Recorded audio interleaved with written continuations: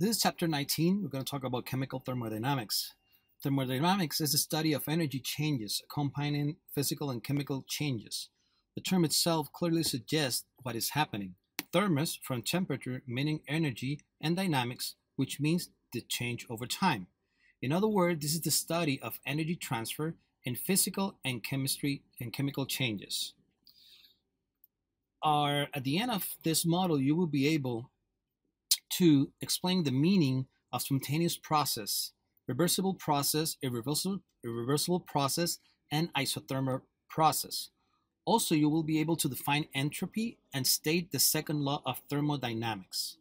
You will be able to explain how the entropy of the system is related to the number of possible microstates. You will describe the kinds of molecular motion that a molecules can possess, and you will predict the sign of delta S, or the change in entropy, for physical and chemical processes. Let's first talk about the first law of thermodynamics. You will recall from chapter 5 that energy cannot be created or destroyed.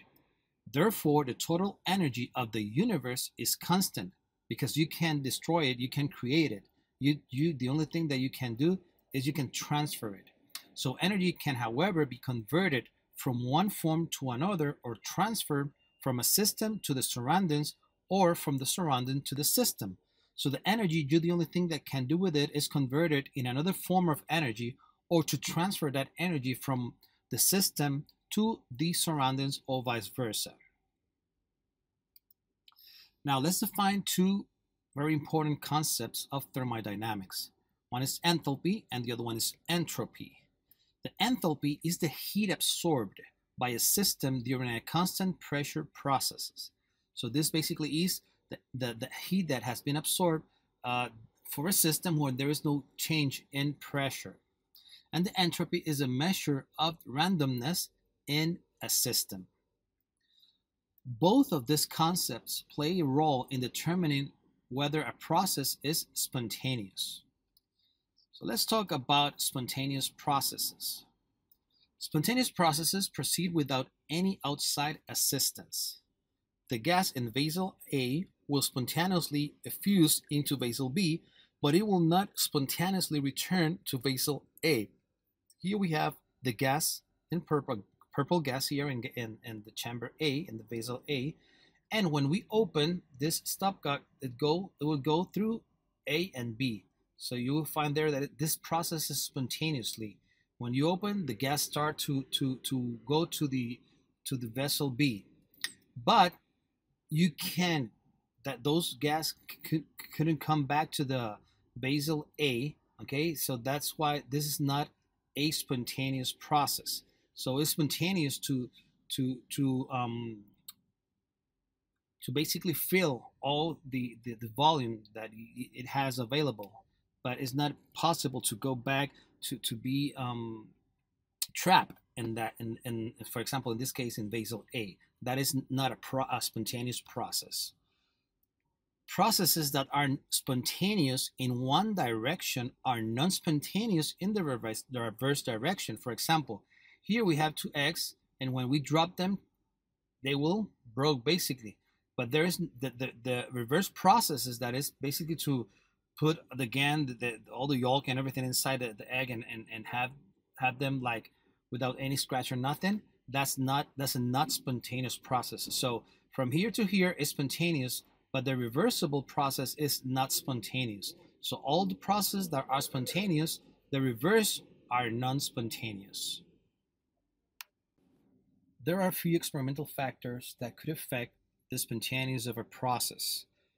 Two of them are the temperature and the pressure. An example of how temperature affects spontaneity is ice melting and the ice freezing.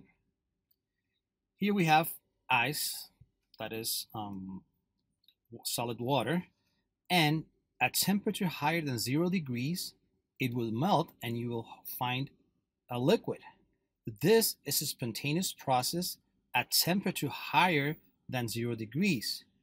At those temperatures, you will not see liquid be transformed to the solid, but at temperatures lower than 0, you will see the reverse process. you will see how the liquid of water will transform to the solid, will freeze as a solid, a water solid. But at this temperature lower than 0, you will not see the solid be transformed to the liquid, okay? So that's why the spontaneous process will be affected by temperature. At higher temperature, the spontaneous process will be melting the solid, the water, the ice to liquid, and at lower temperature lower than 0, the spontaneous process will be turning the water liquid to the solid to ice. Example of a reversible process. This will be the reversible flow of heat. Heat can flow reversibly between a system and its surrounding only if the two have an infinitesimal small difference in temperature. So here we have in the darker pink, we have the system, and around is the surrounding. So an increasing in the temperature of the system by a delta T causes heat to flow from the system to the surroundings. Decreasing the temperature of the system by delta T will cause the heat to flow from the hot surrounding to the colder system. And this basically is a reversible process. You haven't changed any factor of this system. All the same temperature. Basically, it's slightly different, but that's the point, that because this is slightly different, that can be a reversible process where sometimes the system will heat the surrounding and sometimes the surrounding will warm the system. Reversible processes, the system changes so that the system and surroundings can be returned to the original state by exactly reversing the process. This maximizes work done by a system on the surrounding. So you haven't changed any of the factors around this process. They are all the same. And that's why you can go to the original state by exactly reversing all the process and you will have it. Okay, so that will be a reversible process. Now here we have an irreversible process. A reversible process cannot be undone by exactly reversing the change to the system or cannot have the process exactly follow in reverse. Also, any spontaneous process is irreversible. So here we have a gas in this part of this container. When we remove this part, now the gas will expand to all the system. Now, if you want to go back to this original state, you need to do a work that you didn't do in this part. So because you change factors in the process, this is not a reversible process. It's an irreversible process, basically this part. Okay, so this part is irreversible because you can't go back to this without doing or adding another factor to the system so you can have the original state. But with the same factors, you can reach that original state again. Now, the entropy can be thought as a measure of randomness of the system. This concept, this concept entropy is a state of function. So that means that the change in entropy is going to be equal to the final entropy minus the initial entropy. So because the state function, it doesn't have anything to do with how it reached from initial to final. Okay, it's just the difference between the final state and the initial state. It can be found by the heat transfer from surroundings at a given temperature. Okay, so in other words, we have that the delta S can be equal to the heat reversible, in this case, process, and over the temperature. Now let's talk about the second law of thermodynamics. The entropy of the universe increases in any spontaneous processes. That's the second law of thermodynamics. The entropy of the universe increases in any spontaneous processes. This results in the following relationships. For a reversible process, the delta S of the universe is going to be equal to the delta S of the system plus the delta S of the surrounding, and this will be equal to 0. For a reversible process, the delta S of the universe is going to be larger than 0, but it also is going to be equal to the sum of the change in entropy of the system plus the change in entropy of the surrounding. Now let's see entropy on the molecular scale or at the molecular level. Here we have two molecules, they are gas, that are in the left vessel. If we open here, what will happen? What will happen with these two molecules? They will stay there, or they will go to the other side, or they split. One option is that the blue one stay in the left one and the red in the right side. Another option is that the red one stay in the left one and the blue in the right side. Other option is that both of them stay in the left side, or both of them go to the right side. So this process basically is four possible arrangements of those molecules when we open the system. And those arrangements or possibilities are called microstates. There was a research called Boltzmann that described the entropy on the molecular level. The gas molecule expansion, he established that two molecules are in the apparatus above, both start in one side. What is the likelihood they both will end up there in the same vessel? It will be 1/2 elevated to the power of 2. Okay, so that will be two molecules.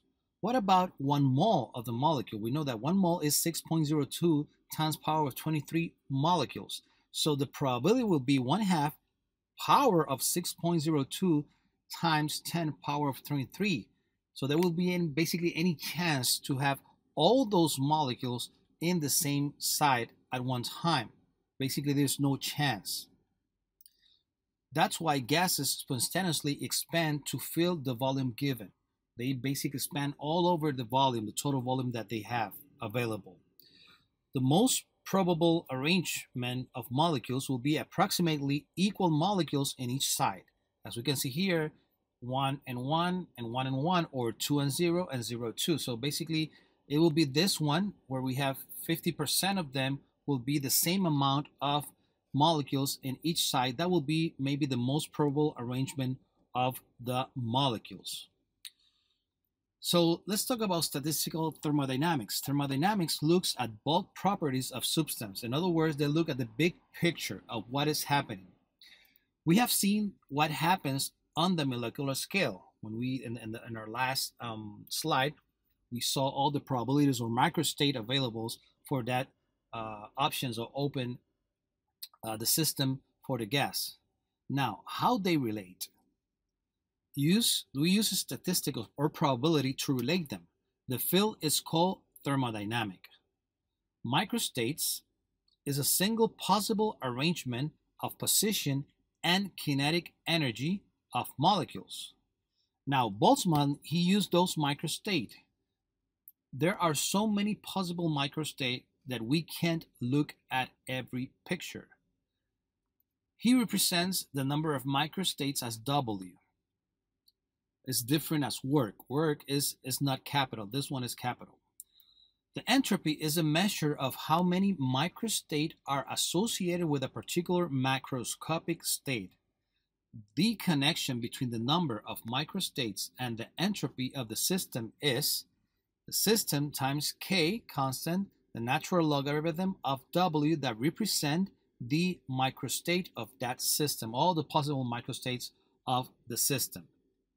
So, in other words, when we are looking for the entropy change, we know that this is a state function, that the final value minus the initial value will give the overall change.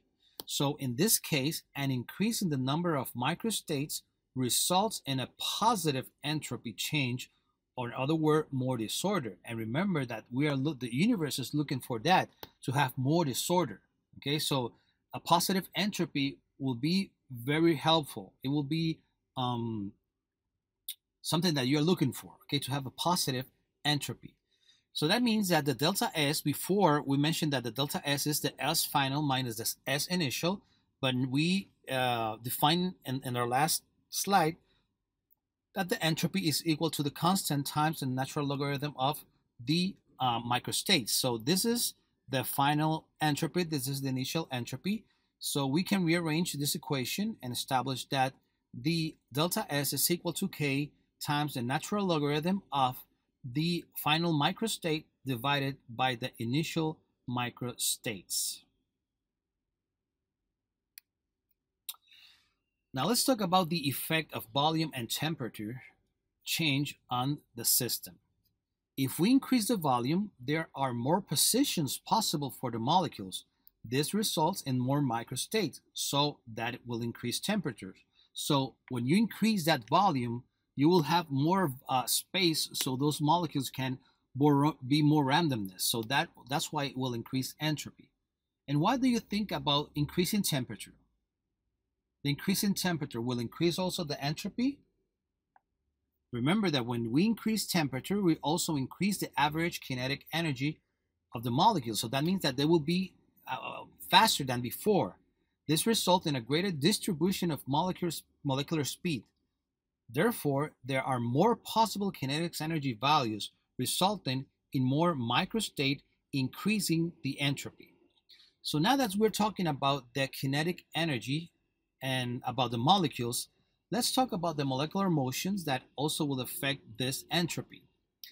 The molecules exhibit several types of motions. Number one is the translational. Translational is a movement of the entire molecule from one place to another, when the whole molecule moves from point A to point B. Vibrational are periodic motion of atoms within a molecule. So a vibrational is when they move inside, when they vibrate the whole molecule. And rotational is the rotation of the molecule about an axis. So here we have an example of vibration. Here we have oxygen and hydrogen. They can vibrate going in this way from the hydrogen. You can see here that the slightly hydrogen there goes close to oxygen and then go far from oxygen. That's one type of vibration. They can also, those bonds can get closer and also can get far a little bit from them. So that's also another type of vibration. And sometimes when you pull one more than the other one, that's also another type of vibration. So we have vibration that are molecular motions, and also we have rotation. So here we have an axis here, and the molecule of water will turn around that axis. So this is the vibrational, this is the rotational, the vibrational, and the translational when you move the molecule from point A to point B. Now, the number of microstates and therefore the entropy tend to increase with increase in, number one, temperature. Number two, in the volume, because if we increase the volume of the system, there will be a higher randomness. And number three, the number of independent moving molecules. So as higher those movement, you're going to have a higher randomness. So in other words, let's see this entropy from a physical state perspective. The entropy will increase with the freedom of motion of molecules. That means that if we have the entropy for a gas state will be larger for the liquid state, and this entropy will also be larger to the entropy of the solid state, because here you have a larger number of freedom than in a liquid than in a solid. So the entropy for the gas phase will be always larger than for the liquid, and the liquid as well will be larger than for the solid. So the entropy of a system increases for processes where the gases form from either solid or liquid. So if you're going from a solid phase to a gas, that will increase the entropy. Also, if you're going from the liquid to the gas, that will increase entropy. Another one is when liquids or solution forms from solids. So if you have a solid that is melted and you produce a liquid, that process increased also the entropy. And number three, the number of gas molecule increases during a chemical reaction. If you increase the number of gas molecule in a reaction, that also will increase the entropy of a system.